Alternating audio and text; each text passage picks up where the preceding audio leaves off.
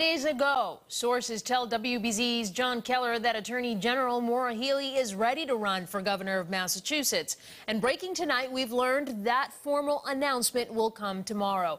WBZ's Ken McLeod is live tonight on Beacon Hill with more on what this means for the Democratic field. Ken. Anaritis, Maura Healey is only 5'4", and yet she captained her college basketball team and played professionally overseas. She says it taught her to take on challenging fights. Well, tomorrow, she'll announce her run for governor.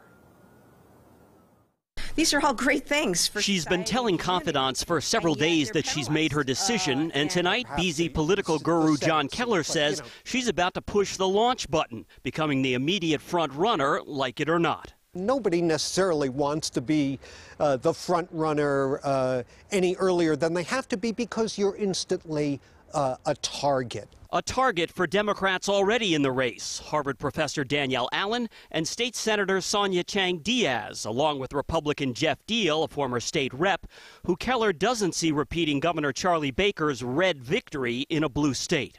Particularly since the lone Republican in the race so far, Jeff Deal, has tied himself to the SS Donald Trump. A political unknown when she pulled off a surprise win in 2014, Healey has grabbed national name recognition as state attorney general by suing corporate giants and tackling a number of causes important to the progressive left.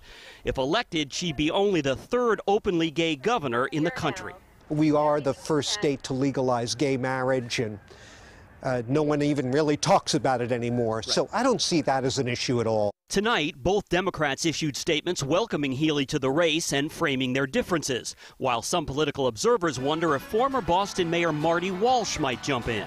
Every indication I've had is that while Walsh has always been interested in being governor one day, he was a state rep for many years, he's not interested in running against Maura Healey. The Healey bid for governor comes on the heels of monster wins by Congresswoman Ayanna Pressley and Boston Mayor Michelle Wu, and Keller is among those who see a trend. Where women, people of color, are stepping up to seize political power in Massachusetts. Healey already has quite a campaign war chest, more than $3.5 million. $500,000 of that was raised in December, right after Charlie Baker announced he would not seek a third term. Live at the State House tonight, Ken McLeod, WBZ News. Ken, thank you.